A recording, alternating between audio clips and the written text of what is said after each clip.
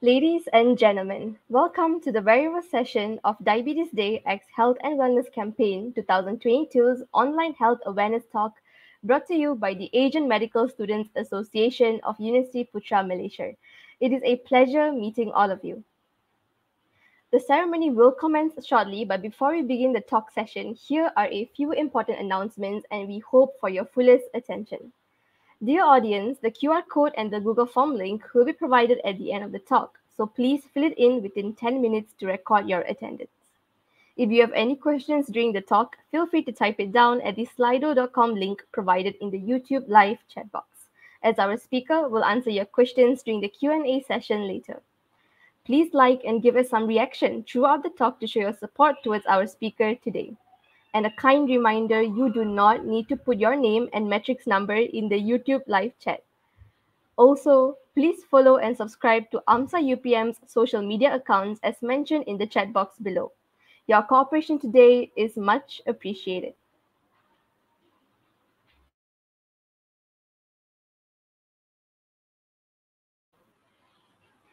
Good evening, everyone. We proudly welcome you to Diabetes Day Health Campaign 2022, organized by the Asian Medical Students Association of UPM or AMSA UPM once again. Greetings I bid to the committee board of this program, the Honorable Speaker Dr. Mikhail Joseph Anthony, and also to the beloved participants. My name is Tishalini Savaraja, and it is an honor to be your MC for this invigorating health awareness talk, Session 1, Diabetes 101, everything that you should know about it.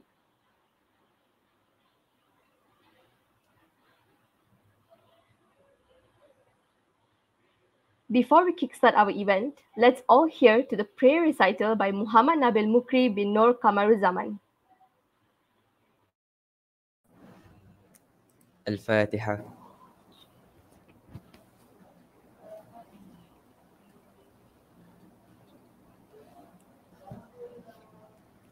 بسم الله الرحمن الرحيم الحمد لله رب العالمين حمدا يوافي نعمه ويكافئ مزيده يا ربنا لك الحمد كما ينبغي لجلال وجهك الكريم وعظيم سلطانك Allahumma ya Allah, on this blessed morning, on this blessed day, in conjunction with the Health Awareness Talk Session 1, we beseech Thee, the grateful towards You in favor of all the infinite blessings to us, Your humble servant, to live in safe and prosperous life. We seek Your blessing for a flawless progress of this event from the beginning till the end. We seek Your guidance to steer clear of event that will detrimental the progress of this event. Ya Latif Ya Rahman, please bless us with your tawfiq and hidayat. Please guide us to greatness, peace, glory, and prosperity in this world and the hereafter. Make us a responsible intellectual. Grant us with a valuable knowledge that will be beneficial to mankind in order to gain your mardatillah. Make us your righteous servant that followed your commands and neglect the sinful act. Please forgive us for our wrongdoing. ربنا عليك توكلنا وإليك أنبنا وإليك المصير ربنا آتنا في الدنيا حسنة وفي الآخرة حسنة وقنا عذاب النار وصلى الله على سيدنا محمد وعلى آله وصحبه وبارك وسلم والحمد لله رب العالمين. Thank you to our Muhammad Nabil Mukri bin Nur Kamaruzaman for his prayer recitation earlier. Now, allow me to explain thoroughly about the flow of this session to all of you. This program will be kicked off with the very energetic yet informative talk from the Honorable Speaker, Dr. Mikhail Joseph Anthony. So without any further delay, let's get into our session. But just before that, let's all enjoy an exciting promotional video by the Asian Medical Students Association.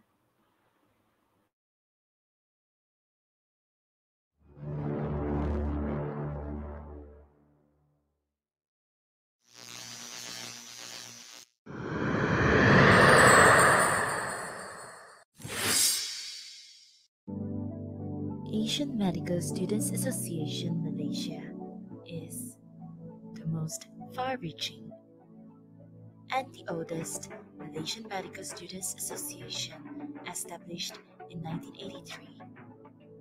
AMSA Malaysia has nurtured future doctors-to-be to disseminate knowledge, undertake creative vocations, conduct community services, and foster new friendships. Now, AMSA Malaysia has blossomed into a member-based, non-profitable, non-sectarian, and non-political organization. With friends and members present countrywide, AMSA Malaysia has new offshoots budding, which are public relations and alumni, academics and research, multimedia and publicity, public health, and the Asian Medical Students Exchange Program, AMSEP. The fundamentals rooting AMSA Malaysia for its sustenance to this day are knowledge, action, and friendship. Follow us on our social media at Facebook and Instagram. Stay tuned to AMSA Malaysia. Viva AMSA, building bridges, sharing dreams.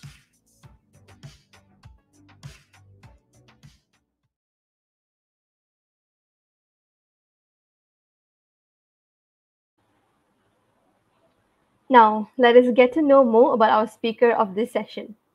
Dr. Mikhail is a senior consultant physician at the Perak Community Specialist Hospital. He studied his Bachelor of Medicine and Bachelor of Surgery as well as Masters of Internal Medicine in University Malaya.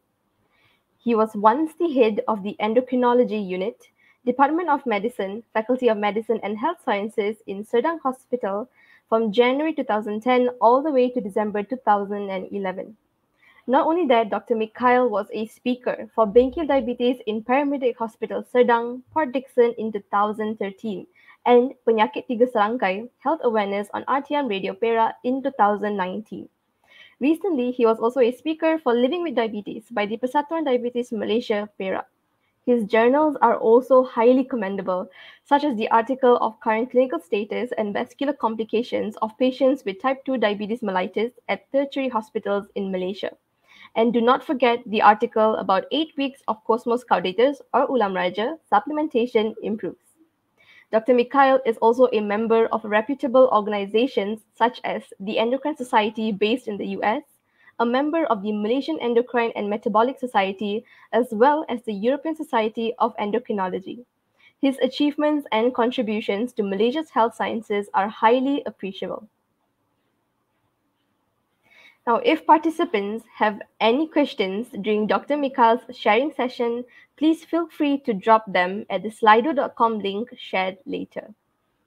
Now, let us all welcome our honorable speaker of this event, Dr. Mikhail Joseph Anthony. Okay. Thank you so much, MC Tisha.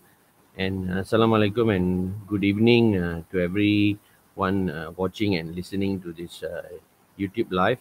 Firstly, I'd like to thank Prof. Chia and the AMSA team to invite and give me a chance to talk to my old alma mater, UPM. I've left UPM now for about 4 years. I've been with UPM for the last 10 years.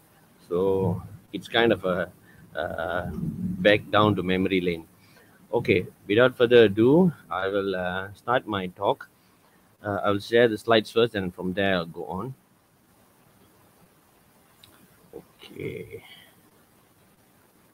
All right, so today I'll be talking on introduction or fundamental basics of diabetes, diabetes 101, everything you should know about it. Okay, if you want to know about diabetes, actually we can have one whole week of seminar or symposium, but this task was given to me just to give you the basics A to Z, what is diabetes. So let's start. So diabetes mellitus is a metabolic disorder whereby whatever food we eat in our digestive system gets turned into glucose, and later this glucose is used for energy. So that's basic science. And this glucose that is being absorbed from the gut gets into the cells with the help of an insulin hormone. And this insulin is produced in an organ called pancreas, which is situated below the stomach.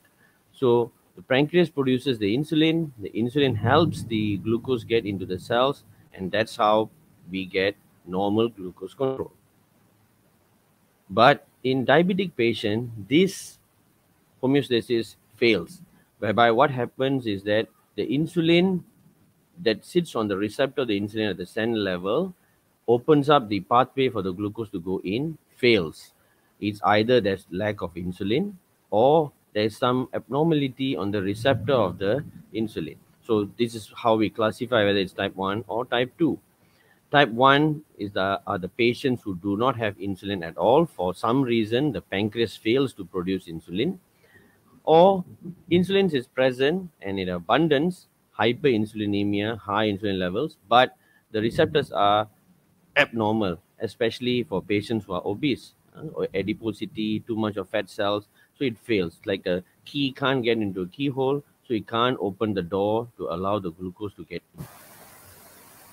So, how many people have diabetes in Malaysia? This is a very interesting thing. As we see, based on this graph, since 1960, over the years, the prevalence of diabetes has been actually going up, not going down at all. You see, in 1960, we have about 2% of adult population having diabetes. It goes up to about 6.3%, 8.3% in the 1990s. Later in the early 2000s, it goes up to about 15%, and later in 2011, it's about 20%. That was when we were using a cutoff of 30 years old and above, because we always think diabetes is the disease of the adult.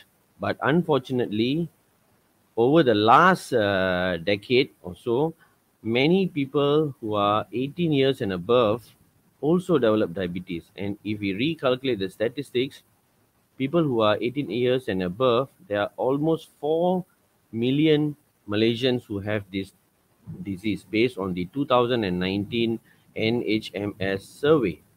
2011 was 11.2%, rise up to 13.4% in 2015, and 2019 is almost 20%. So we can say 1 in every 5 adults have diabetes in Malaysia. So that is actually an alarming figure. So when we project these figures, it's estimated by the year 2045, we will have much higher levels of number of patients with diabetes. From 2017, 425 million people with diabetes may go up to all the way to 629 million people with diabetes in the whole world, global. So now in the global ratio is 1 in 11, but Malaysia is worse, is 1 in 5. So this diabetes burden is actually affecting all the countries, especially those with low and middle income countries, where Malaysia falls into. The most important question everybody will ask, will I get diabetes, or who will get diabetes? To answer this question, we need to see who are those at risk. First of all, those patients with BMI that is above the normal recommended BMI. You know, BMI is body mass index. How we calculate this, we can use a formula of weight over meter square. And for Asians, we use a 23 as a upper limit cutoff for normal. And anybody who has got a BMI more than 23 is already at risk of getting diabetes. So listeners out there, if your BMI is more than 23, you need to reduce and come back to normal. If your waistline is more than 80 centimeters, if you're a girl, if you're a woman, or 90 centimeters if you're a man. I know many of you will be trying to measure your waist now. You can do that later. But if you fall in this category, you are also at risk. Other than that, family history. Family history, of course, we can't change this. It's partly in our genetics. But if you have parents who are diabetes, siblings who are diabetes, very strong family history of diabetes, high chance that you will get diabetes. Sedentary lifestyle. Sedentary lifestyle means that physical inactivity. If we see over the last 2 years of COVID pandemic MCO period, notice that many patients actually come in with worsening of metabolic diseases, especially diabetes and related disease. This itself shows that the more sedentary we are, it increases the risk of getting diabetes and other metabolic diseases like hypertension, dyslipidemia, heart problems, and stroke. The next risk factor is obesity. Anyone who has increased body weight, especially in a short period. For example, if let's say you are a very active person and all of a sudden you stop exercising, you gain say 5-10 kilos, that is actually increases risk of you developing diabetes and other metabolic diseases. So try not to gain too much of weight. If you're already on the obese side or overweight side, try to reduce your weight and try to maintain as close to normal as possible. The other risk is presence of another metabolic disease. Like I'm sure you heard of penyakit tiga serangkai, what do you call this, hypertension, cholesterol problems and all that. So when you get one of these metabolic disease, it will invite the other two friends. They all like three stooges, they go together. You have one, the other two will follow. It's a matter of time. The only way to prevent this is to actually have a good lifestyle. The other risk factors is presence of diabetes or hypertension during pregnancy. So for women, ladies who were pregnant and they had diabetes during pregnancy, gestational diabetes or pregnancy-induced hypertension, blood pressure during the pregnancy, after delivery, they have a high chance of getting diabetes and hypertension.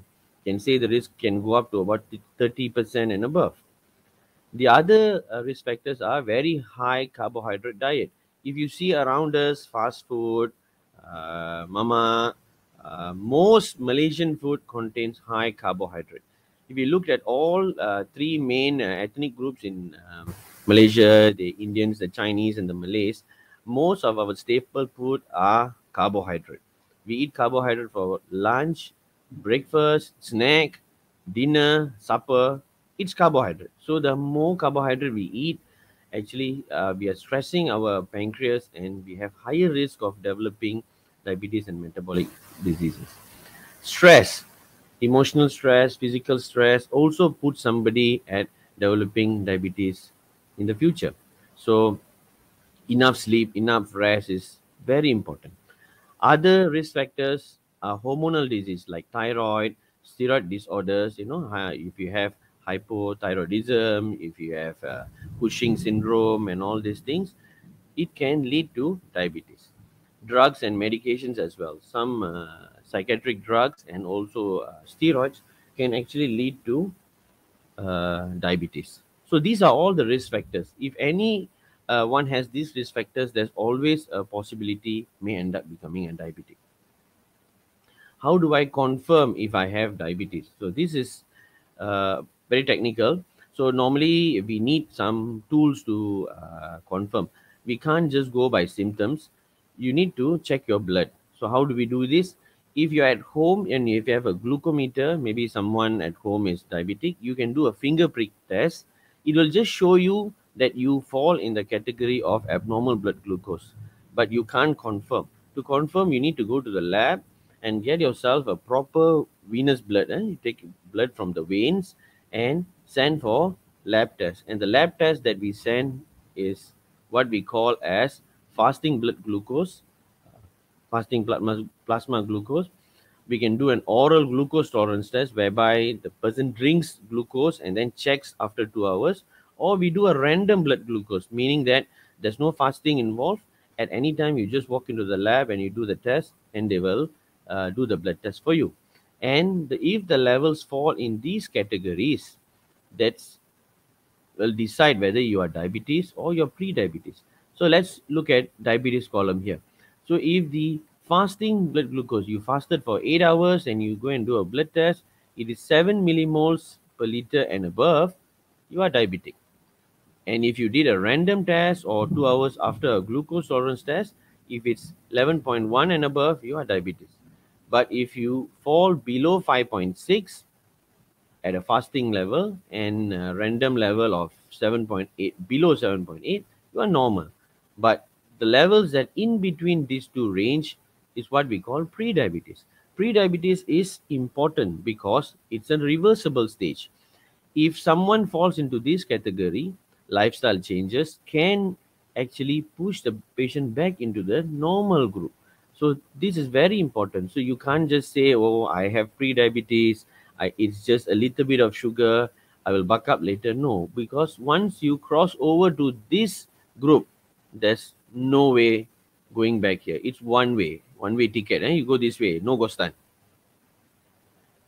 So besides doing the serum blood glucose, you can do a sort of an average blood glucose testing, what we call as hemoglobin A1C, HbA1c. This actually measures the percentage of glucose that is actually adhered to the red blood cells. So it sort of gives you an average of 3-month sugar control. So if the levels are 6.3 and above, in Malaysia, we call this diabetes. Okay. If you fall below 5.7, you are normal. And if you are within this range 5.7 to 6.2, you are pre-diabetes. So again, the classification is the same: normal, pre-diabetes, and diabetes. If you look at some of the other international guidelines, they use 6.5 as a cutoff.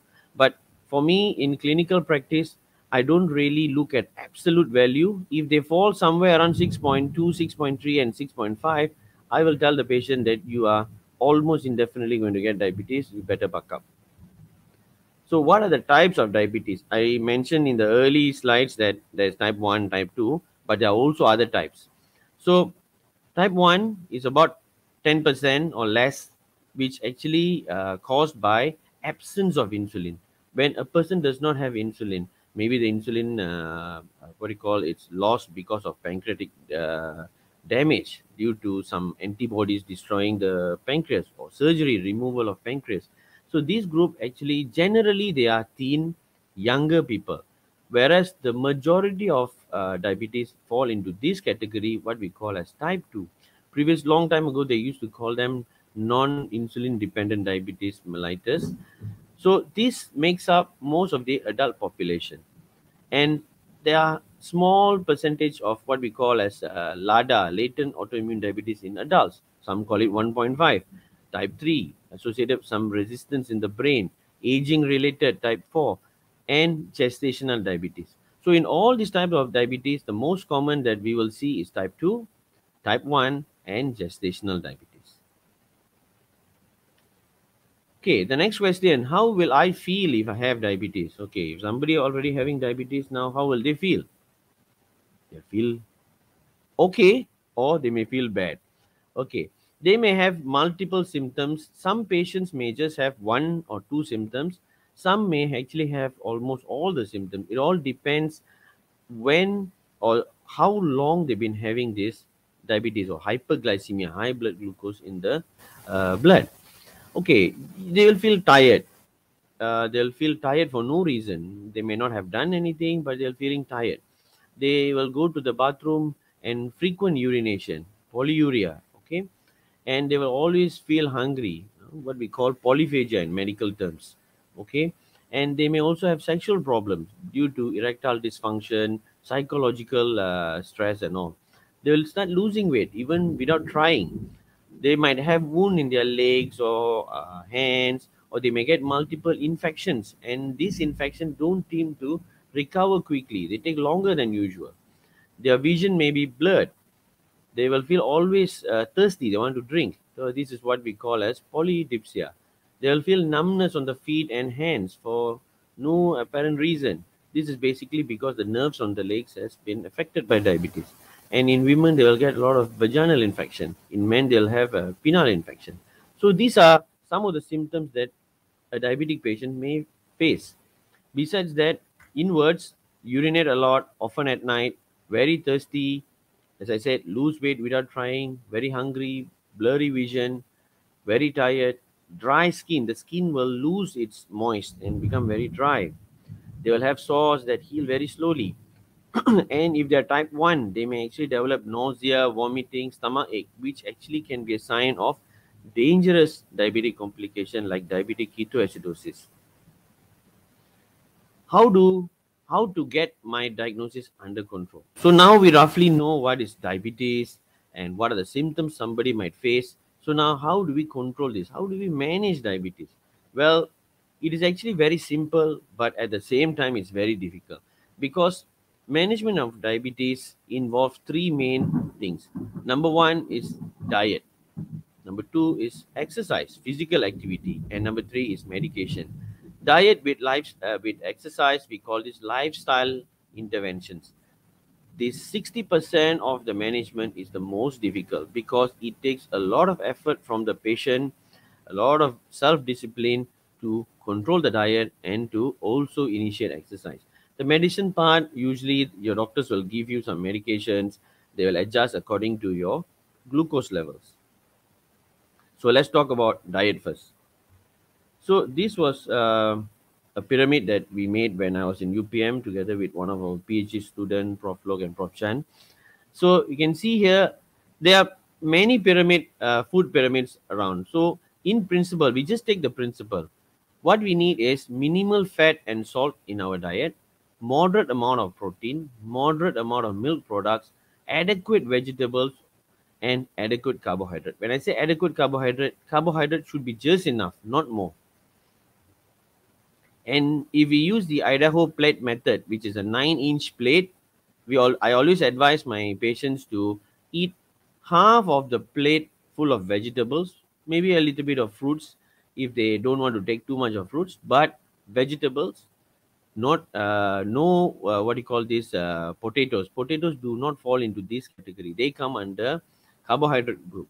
And quarter plate of carbohydrate and quarter plate of protein.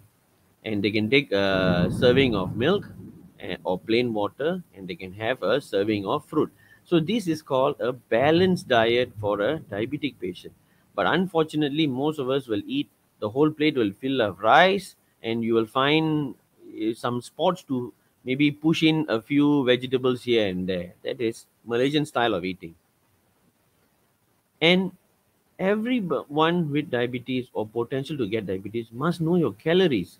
So just because something looks compact doesn't mean it contains very little calories. For example, if you take nuggets, okay, a few pieces of nugget may contain more calorie than actually a bowl of soup or noodles. So you can see here a hot dog, nugget, and soup.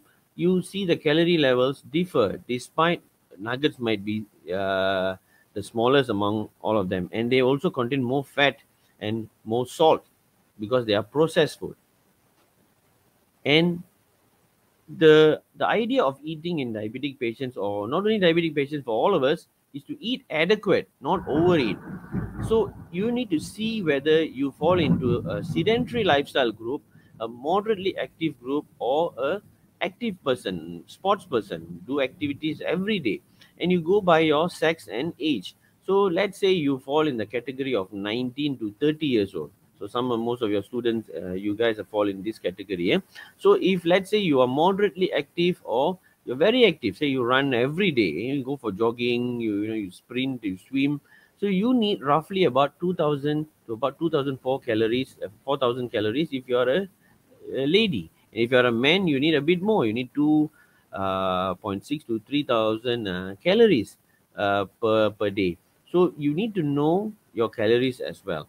All these things you can get information from your dietitian. The other thing, simple for those people who don't do calorie counting, those elderly people or those illiterate, not educated people and all that, you can use your hands to roughly estimate how much to eat. Okay, there are a lot of methods like this. Most of these methods are taught by our dietitians. So two handfuls of veggie, a fistful of carbs, a palmful of protein, a loose a fist of fruits, and a thumb of fat. So this is just principles in illustration to show that how easy is it for us to get a balanced diet. The other thing in diabetic diet management is that is glycemic index. Just because something is small, it doesn't mean it contains low calorie, like I mentioned earlier. So again here, something that may taste almost same. For example, if you take white bread and brown bread, they look the same, the size is the same, they may taste roughly about the same, but glycemic index may differ. A food that contains high glycemic index is not very good for diabetic patients because the sugar rises very fast and drops very fast. So it makes you hungry quickly. Whereas something that contains more fiber has lower glycemic index and it will last longer and keep you more filled. Okay, so that's for diet. So that's diet in a nutshell. So the next thing we need to look at is exercise or physical activity.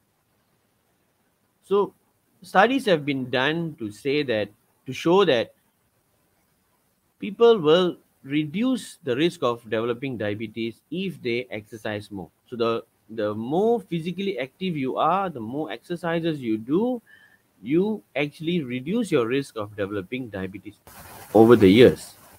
So what are the exercise we usually recommend? Because most of type 2 patients are 30, 40 and above, we don't encourage them to do very aggressive exercises. So most of them, we ask them to do brisk walking. Brisk walking, walk fast, like big walk.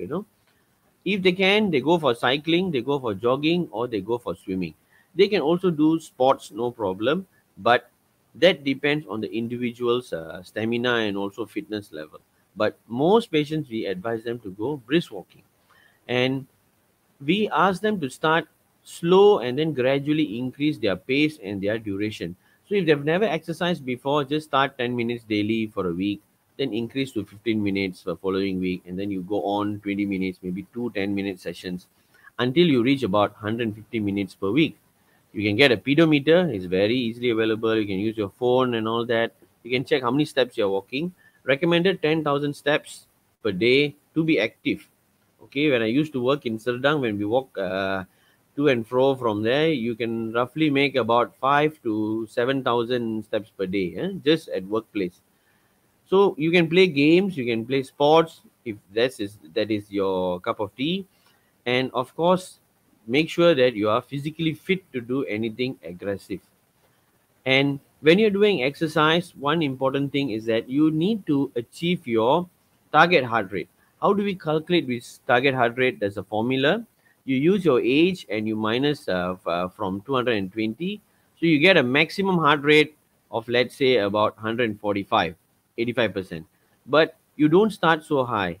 If you are just starting into exercise, go for 50 or 60% of your target heart rate. When you are going on a treadmill, you can actually see your heart rate there. Once you reach this target heart rate, maintain that heart rate for 20 minutes, 30 minutes, etc. So that's how you go on a proper exercise protocol. You can always ask your physiotherapist for further details about exercise programs and all that. Consult your doctor before starting on exercise program if you've been a very sedentary person. Okay, there are many benefits of moderate exercise. Besides controlling sugars, you lose weight, you lower your blood pressure, you reduce your risk of heart, you reduce your cholesterol, you increase self-confidence, and you feel good. Okay, so that is two aspects of the diabetic management, which is lifestyle. The next one we will talk about is medicine and targets. I won't go into details of the name of medications because I think that is not for this audience. It's too technical. What I'll tell you all is that diabetic medications, very important. It should be taken during around the time of meal. You don't have your medication like an hour or two before your meal and then you eat after that. So that is wrong. So almost all types of diabetic medicine are to be taken before or after food. Some 30 minutes, some just after, some just before. This need to check with your doctors. Say, let's say, I just give an example. Let's say the medication called glyclazide. Glyclazide is a sulfonylurea. This medication should be taken before. There are some formulation can be taken just before. Some need to be taken, say, 30 minutes before. So sulfonylureas work well if it to be taken before. There's another group of medicine called metformin, very popular medicine, where it's a first-line medication that should be taken after food with some meal. You don't take that on an empty stomach. Okay, so you need to check with the doctors, the treating nurse, the diabetic nurses, when this diabetic patient should be taking their medications. And everyone with diabetes or who's caring for diabetic patient must know the side effect of these medicines, because when something happens after taking these medications, we need to know whether it is due to the effect of the medicine or is it complications of the diabetes. Patients who are on insulin must be injected on time and proper dose according to prescription and doctor's advice. This is very important. Some patients, we recommend them to titrate, adjust insulin according to their sugar level. But this usually done to patients who really understand the concept of insulin therapy, not for all patients. So if your doctor did not tell you to adjust the insulin, just take what is recommended and proper time. Most insulin are to be given before. Some insulin can be given at bedtime or even in the early morning. Okay, so this again depends on the type of insulin. Basal insulins are given once a day. Some insulin are given during meal, what we call as prandial insulin. Okay, besides that, must also check the blood glucose as often as possible to avoid hypoglycemia and to reach good targets. So you don't take your medication, you don't inject yourself, and then you don't just take your medications and inject and hoping your sugar is going to come normal. No, you need to know where you are.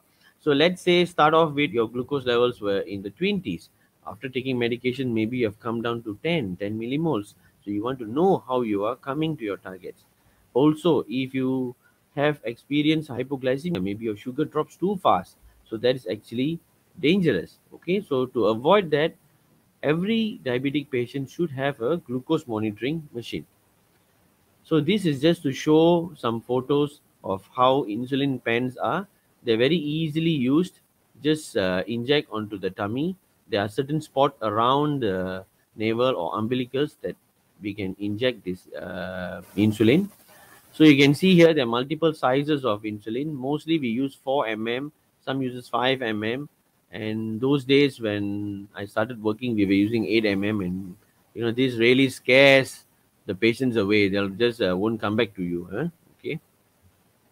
So this is how you check your blood glucose at home. You can get, this is what we call a glucometer. It comes in different shapes, brands, and all that. You can buy one according to your budget. Some has more memory. Some nowadays have Wi-Fi, so it can sync to your phone and an app.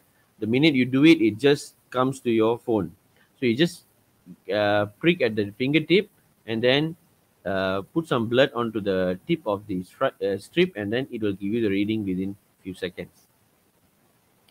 Okay, so for targets, normally we do. I don't give blanket targets for all patients, but of course, if you look at the guidelines, they will tell you before meal it's 4.1 to 6, and 2 hours after meals are generally up to 8, and HbA1c targets are less than 6.5. But this, I will, most doctors who treat diabetic patients will adjust according to the individuals. If they are elderly patients, bedbound, they are really dependent on other people to take care of their diabetes, then of course you don't set too tight control, because risk of hypoglycemia is very, very high, especially those patients who are demented, who have very poor memory. So those patients, we don't give them very tight control. But if the person is young and very newly diagnosed diabetes, then of course we go for very tight control, and we want the HbA1c to come down as close to normal as possible. So the next thing is, about diabetes, how to control diabetes. Now, what can happen if you don't control diabetes? What can happen if I don't control my diabetes? So this is actually something that we don't want to see, but we do see often in our practice. So diabetes can come as acute complication or chronic complication. Acute means something that happens within few hours to few days, and chronic means it happens over weeks, months, and years.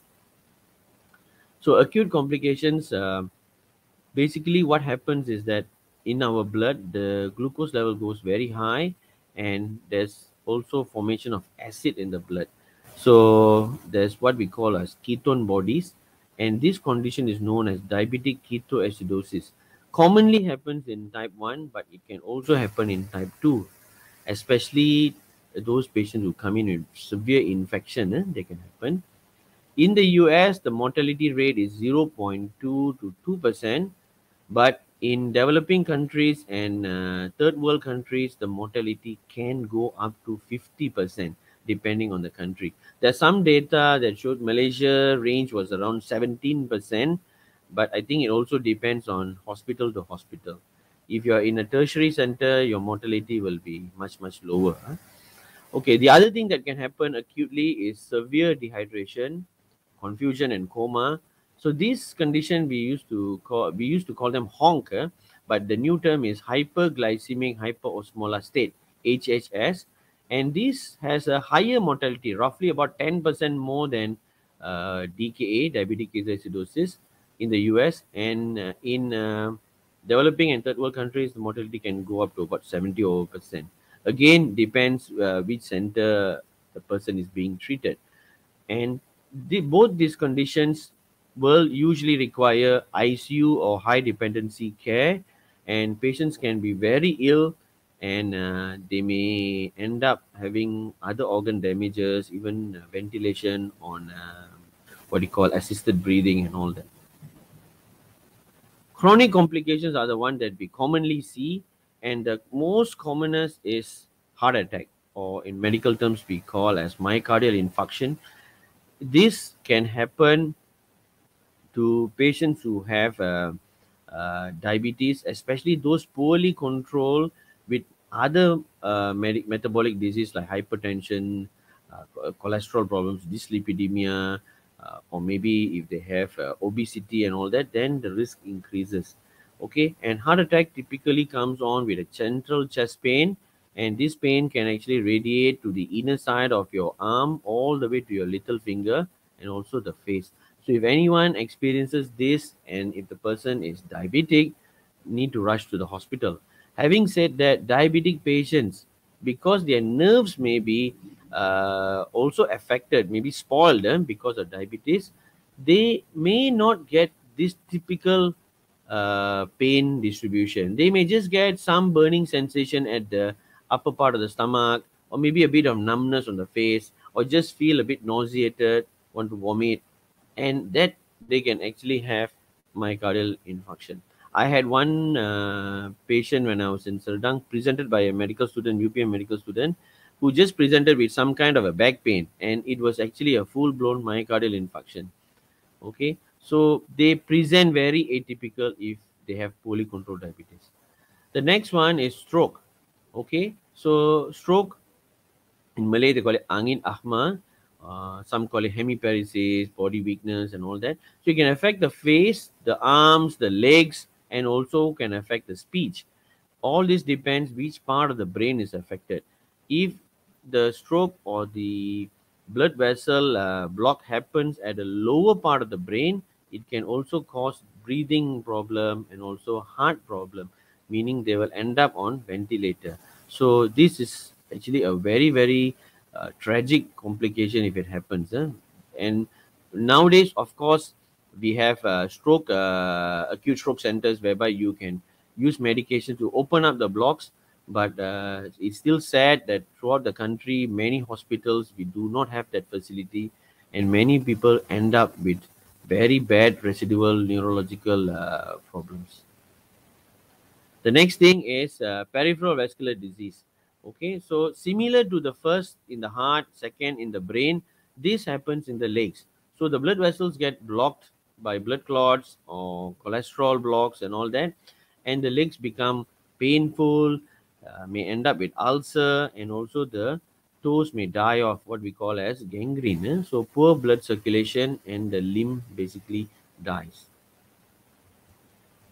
Okay, moving down to smaller blood vessels. Earlier we talked about bigger blood vessels. Now you go to smaller blood vessels. The commonest complication of diabetes is kidney failure. Okay, so when the small vessels in the kidney fails, what happens is that the blood cannot be filtered by the kidney. Lots of toxins actually float around in our blood, and it has to be removed manually using machine. Okay, so one of the method is what we call as hemodialysis, whereby long big needles have to be injected and to drain the blood and then filtered in the machine. So this is a man just going through hemodialysis. Or another method is that they pump in some fluid into the abdominal cavity, and then they drain out the toxins out. So we call peritoneal dialysis. This can be done at home. So the other one is eye disease, which is also very sad. A person with a normal vision, this is what they see. A person with diabetic retinopathy or damage to the eyes, this is what they see roughly. And so there are many types of damage to the eyes. This is one of it. Foot ulcers due to numbness. This is why I mentioned about the nerve being affected. So once the nerve affected, the person will experience severe numbness. You don't feel. Some are so sad that they don't even feel that they are stepping on the ground. So they end up getting all these kind of calluses, which later develop into ulcers. Okay, and the other one is that this usually people are very shy, men are very shy to talk about it, but this is a very common problem in diabetic patients, and most patients who have sexual disorders such as erectile dysfunction will have some kind of heart disease. Okay, so when you have somebody with heart disease, check for erectile dysfunction and vice versa. So in terms of sexual disorder and psychological issues, they'll have inability to have erection and sexual intercourse. They can have genital infections, recurrent, you treat, it comes back again and again. And the thing that we hardly talk about is depression and anxiety. In the early stage, when we diagnose somebody with diabetes, they will have denial, anxiety. Later, they will say, why am I getting this disease? They become depressed, they give up hope, they lose hope, they become very down. They do not want to follow the treatment the doctors give. They usually will default from follow-up. So this is a big issue, especially in young diabetics, because they are working group And once we label them as diabetic patients, they actually go through a lot of difficulties. Okay, so in summary, diabetes is a chronic disease. It affects the whole body, including the mind, the psychology. The management is simple, yet is difficult because it needs a lot of uh, involvement of the patient. Good control prevents complications. So if the control is done as early as the diagnosis, within 1 to 2 years or within 5 years, we can prevent these complications from happening. Complications can cause a lot of problems. Okay, it causes total change of lifestyle in people, especially let's say they got amputated, they get a heart attack, they get a stroke and all. It changes the lifestyle. So complications cause a lot of problems. So the final advice to all listeners, you can share with people who have diabetes or your relatives is that need to know the disease. So you need to get enough information about diabetes from proper channels. You get from your doctors, from proper societies or diabetic nurses. You get proper information, and you need to get motivated. Okay, you need to see people who have diabetes and they are successful. Don't listen to failure or negative stories, and you need to have self-discipline. Okay, you can't change anything, not only diabetic control, you can't change anything in life if you do not have self-discipline. Have reasonable targets, discuss with your healthcare giver, your doctors, your diabetic nurses, and set targets and try to reach them within the stipulated period. Healthy lifestyle, okay, I mentioned diet, exercise, and regular medical checkup. If you are 40 years and above, at least once a year. But if you have any family members who have diabetes, or if you're younger and you have family members with diabetes, please, you can get yourself checked even if you are only 25 or 30 years old. Okay, with that, I end my talk. Thank you very much.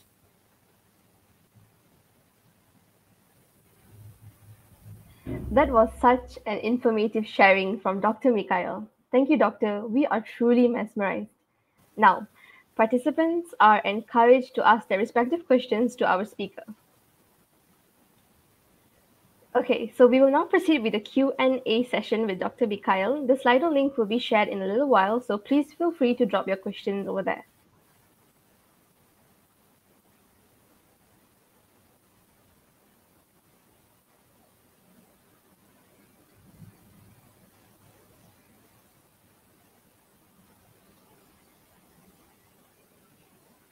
Do you have any questions so far?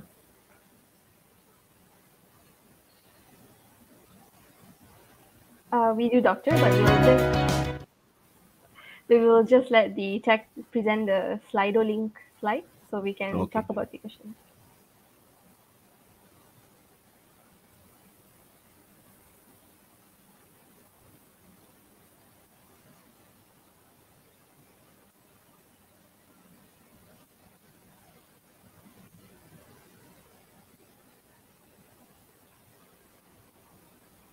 So there looks to be there's like a lot of questions. So I will choose some questions that seem quite interesting.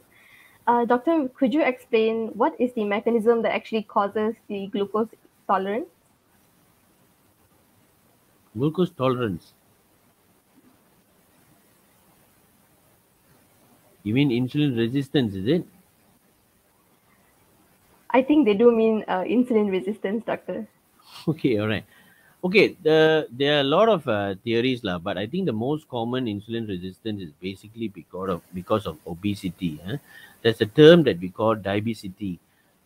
In people who have increased visceral or internal adipose tissues due to obesity, it actually causes the receptors of the insulin to lose form, so that the actual insulin molecules can't sit, and they can't the key and can't open the channels so that the glucose goes in. So this is the most common reason for what you call insulin resistance. There are other things like hormonal diseases, like if you take steroids, Cushing syndrome, other acromegalies, other endocrinopathies also can give you high insulin resistant levels, lah. But in majority of type 2 patients are because of obesity. Okay, doctor, understood. Okay. So, the other question here is, good evening, doctor. I heard that you cannot prevent type 1 diabetes mellitus and that getting this disease is a matter of luck. How true is this? No, it's not. It's, I say it's not luck.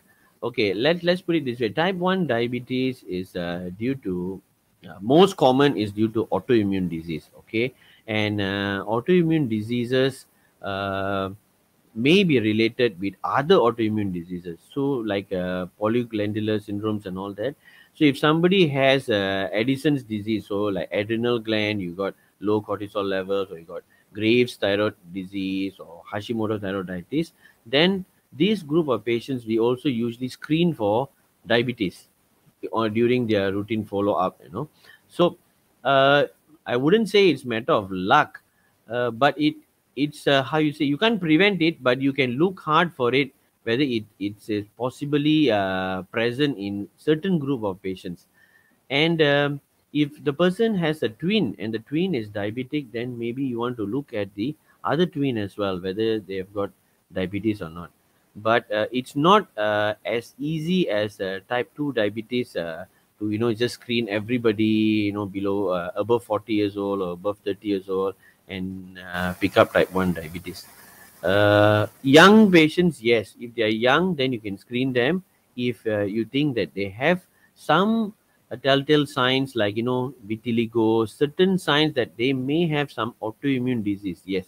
But otherwise, yeah, you are right that you can't prevent them. But yeah, I wouldn't say it's luck. It's not good luck anyway. It's bad luck. So, doctor, regarding the diabetes that can be inherited, is there any way that we can avoid getting diabetes if, let's say, our genetics show that there's a possibility of developing diabetes? Okay, if we are talking about type 2 diabetes, the main problem is that it is not one gene that is causing diabetes, it's multiple genes. So there are a lot of research going on to identify which gene is causing that the diabetes, and they're trying to come up with therapies and all that. But I think at the moment it is still lifestyle will give you the best preventive percentage. So there's no other way. If anyone in the family has got diabetes or pre-diabetes, then the other members of the family has to make an effort to change their lifestyle from the beginning. So at least that can reduce. So there are studies who have done, showed that lifestyle and changes actually prevented diabetes in a group of study patients up to about 50% as compared to taking medications like metformin to prevent diabetes. So at the moment, it is still lifestyle changes to prevent diabetes. So, doctor, regarding that, there's actually a question. Hi, doctor. I just wanted to ask if it's good to replace carbs with protein, like what a lot of youngsters are doing nowadays. Okay, good question. You can replace carbs with proteins, but youngsters, you also need a bit of carbohydrates to give you energy for your workouts and your physical activities and all that. So to cut carbs completely, it's not going to be easier, and it's not going to be something feasible for a long period. If you're going on a program, weight losing program, you want to stop carbs, go on protein, fine, no problem. But you to sustain no carbs at all, it's going to be very tough. So I usually will recommend take limited carbs or just adequate carbs. Maybe if you're running every day or you're going for sports, you just need a little bit of carbohydrate, but you can replace the other part of the carbohydrate with a bit of protein, vegetables, fibers, and all that. Okay, no problem. But I don't recommend that for long term. Okay, thank you, doctor. So I think I think a lot of our audience is actually curious about, having diabetes in different types of patient. In fact, there's actually a question, doctor. Do Mhm. you know how to control diabetes in schizophrenia patients who is not controlling their sugar intake? That's a tough one, huh? Okay. If you heard what I said about diabetic targets earlier, I said If the person is having dementia, forgetfulness, we don't set the targets high. This goes for psychiatric patients as well, because psychiatric patients, especially those with schizophrenia, whereby their mental status is not normal, this group of patients, we do not set a normal target. We normally want to prevent them from going into acute complications like DKA or HHS, and want to keep the sugar just about nice. So we need to talk to the caregiver. So that's very important. You're talking about patients who can't make decisions themselves. It all goes back to the caregiver. If they got very good family support, we can try to bring the targets as close to normal if the caregiver can help. But if they do not have a proper caregiver, they are institutionalized, the 20, 30 people in one unit or something like this, is going to be really very tough. So this has to go individual basis.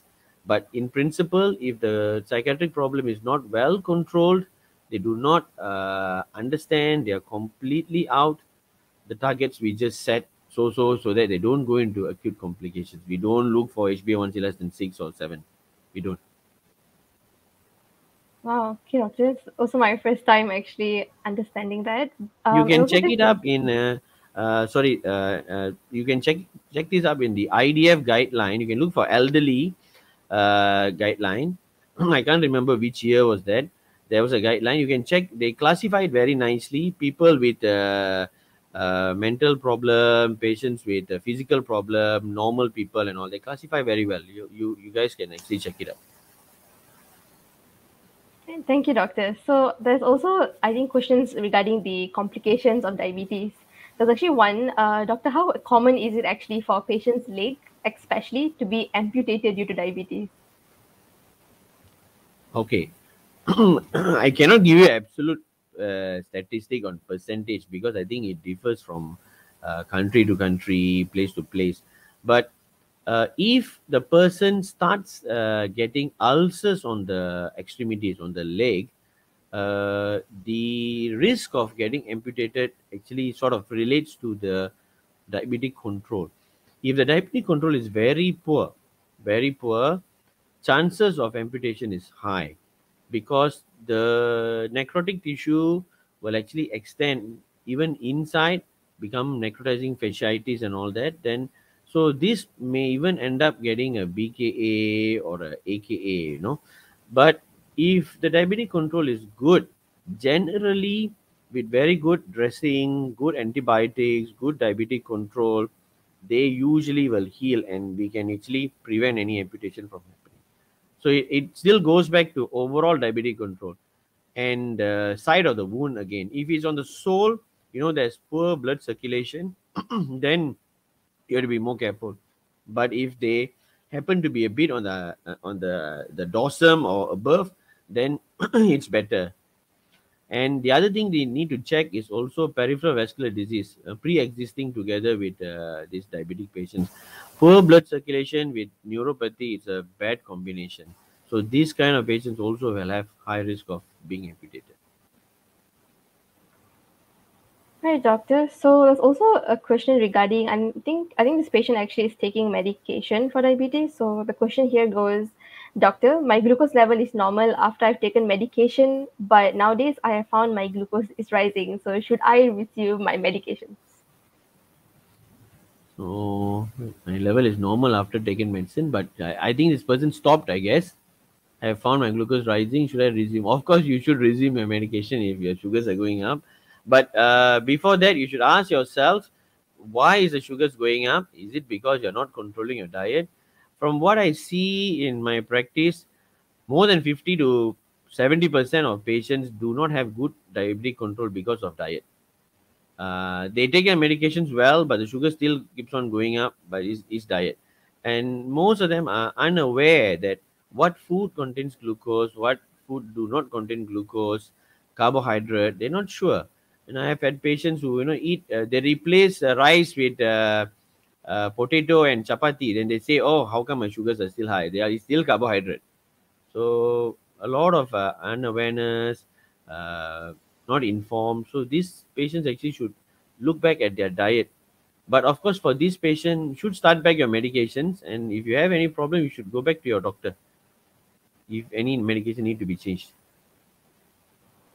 Yeah, I agree, doctor. I think that's like the best thing to do. So there's also a question regarding, I think this is still about the genetics. They asked, doctor, can diabetes be cured by tweaking with our genetics, as in I genetic hope so. engineering? I really hope so. I think that that's all still in research. They're trying their level best, but I think nothing for the general public yet. But I think they're really hoping to get it done. Like I said, it's multiple gene involved. You see, so you can't really tweak one gene, and it's not as easy as we think. It's still they're trying. I hope so that one day we can cure diabetes. Yeah, doctor. There's also one more, I think, regarding the drugs for diabetes. So, doctor, I have a family member who takes more than one drug for their comorbidities. Is there any chance for drug interaction to occur and cause hypoglycemia? Yeah, possible. Yes, definitely. It depends on what medications, but if you take too many anti-diabetics, there's always a risk of hypoglycemia. And there are some medications that can cause a hypoglycemia unawareness. You know, your beta blockers and all that. So yes, definitely can. But it's just that there's not much info given in the question to say whether that particular drug can cause hypo. But yes, if you take too many medications, yes, it can cause. So you have to be very careful. Like I mentioned, you need to know the side effects of all the drugs. So the best person is the doctor who prescribed. Need to ask them, whether you can take this together or you should take it separately. How to go about the dosing and timing. Right, doctor, I think we are almost near the end. There's actually a question. So, doctor, in your opinion, why do you think we still haven't found a cure for diabetes after so long? Thing like I mentioned, it is partly like a lifestyle disease, and it's caused by multiple genes. So there are a lot of theory saying that as we are evolving, as we are progressing, become more and more urbanized, there are genes that actually help to keep store things, in our body. If you realize that over the years, obesity is becoming normal in some societies, especially in the West and all that. That's because we have more than what we need to eat. So we have abundance compared to our forefathers who did more physical work and less food to eat. We have more to eat and less physical work to do. So our body is a very good, how you say, a storer. It stores everything. Whatever we eat, it stores. So the more it stores, over time we genetically also mutate to help store more. So it's not going to be easy. So uh, to prevent or to stop diabetes is not going to be easy. So the thing that we can do at an individual level is actually to start changing our lifestyle, choosing our food smart, eat adequate carbohydrates, not too much. If you're doing more sedentary job, you do not eat like have to eat like a farmer. Yeah, you just need a little bit of carbohydrates. So you have to go back to basics. The other things, of course, government, NGOs, they have to come up with, proper meal plans for children in school. Recently, they're talking about obesity in schools and all that. So all these things has to be tackled at a higher level. So it's multifactorial. It's not going to be as easy as that. That's why until now, diabetes cannot be cured. So the thing that we can do is, at least on our part, as future doctors and future generation, we have to just control the lifestyle. That's what we can do at the moment.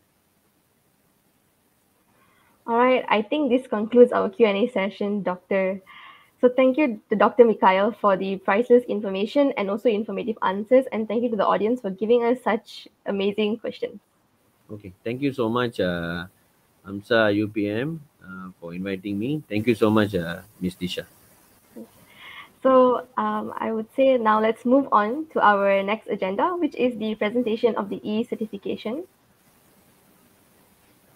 Right, so as a token of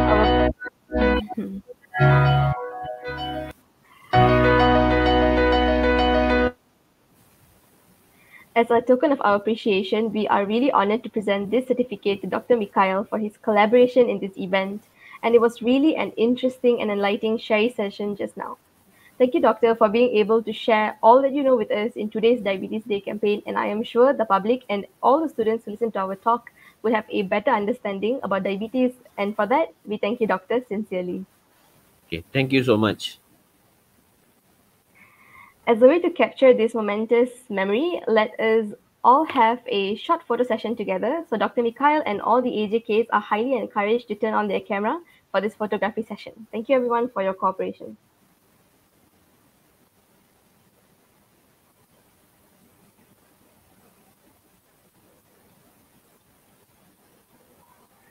Right, so 1, 2, 3.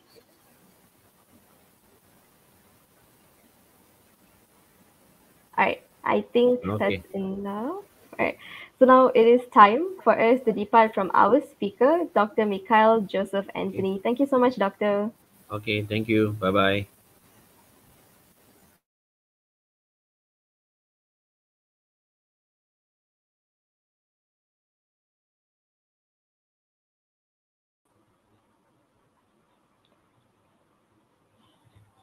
Now, we are very pleased to inform you that AMSA UPM's Diabetes Day 2022 has organized an infographic competition in conjunction with the Health and Wellness campaign with the theme surrounding ways to prevent diabetes.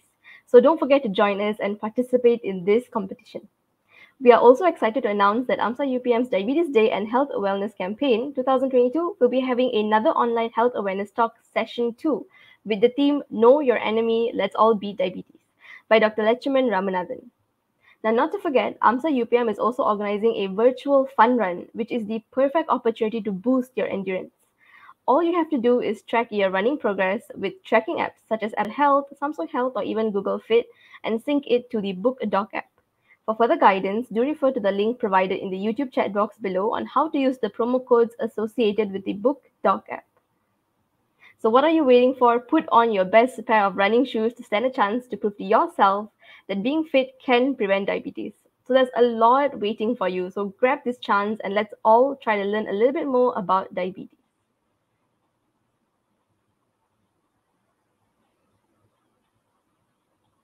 Attention to all participants. The QR code will be projected on this next screen for the attendance. Only those who have filled up this form will be rewarded with the early certificates and merits. For those unable to scan the QR code, the post-registration link will be provided in the YouTube comment section. And just a reminder, the post-registration link will only be open for 10 minutes.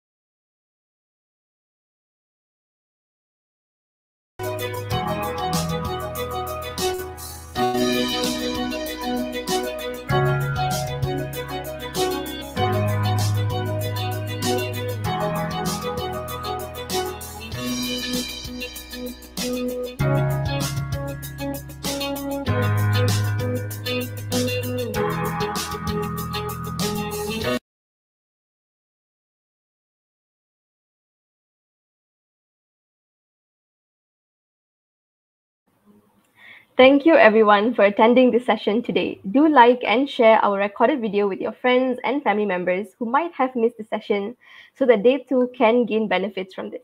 And with that, we thank you for attending today and we really hope to see you soon. Thank you.